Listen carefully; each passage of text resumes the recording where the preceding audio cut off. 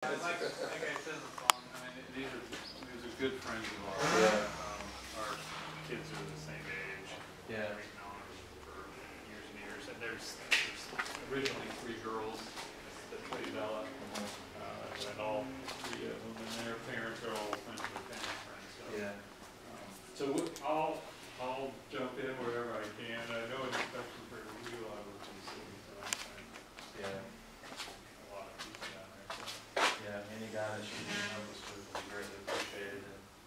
And, again, we got a lot of stuff to figure out, and I think where I was trying to start, and I've already started that process, is to have something to look for them what they think, and then I can kind of work off of that and see where we end up and build off of it. Yeah, it's left. What was supported in here before they put all these in? Not much. Wood columns? There was a steel column, I believe. And then there was a wood column. So there was a bunch of wood framing that had been put in to like temporary shore it when the people had renovated the apartment on the second floor. Right. So, because originally what was in here, the people who bought it, they put an apartment on the second floor. On the main floor was the Cosmic Cantina's kitchen. And then that's where they cook their food, but they never served it here. So it was just a kitchen line up there. And then since the floor was falling in different places, they had gone down here and put a whole bunch of shoring. But it was really poorly done. Like just wooden drop girders and No, it was just stud walls on the floor. Oh, yeah. And they were not studs. Somebody slapped it up. Somebody slapped it up. Yeah. But I think we're good structurally. structurally, I mean, other than a couple little Yeah. spots like this, of course, and yeah, but this, our structural engineer has been down here many times. He's written several letters for inspection. He's the one who got all the ceiling here, and he redesigned all this stuff.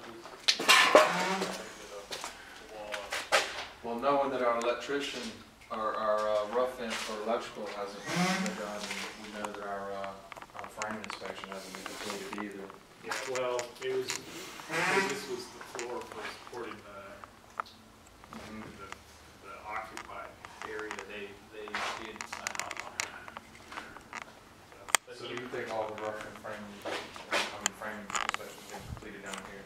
Yeah, except for you're going to be opening another can of worms probably, so they'll probably want to come back. I imagine. Yeah, because there'll be some There'll be partition walls, There'll be chases, three and stuff walls like that, there, yeah. and he's going to say, "I want to see that." Who is the PE? Structural. Bill Easterly with Gardner McDaniel. Thank you. Yeah, and I can get all those guys plugged in. If you, I don't know, subs wise, I can give you some names of people who worked on it. I don't know if they want to come if back. they want to come back or not. That may be the problem. Hey, you remember that job? We're like, click. Yeah. That might come in handy. I mean, we should have our subs be able to take care of it, but very well maybe because when I'm at my plumbing subcontractor, they told me, we really don't like to get into somebody else's work.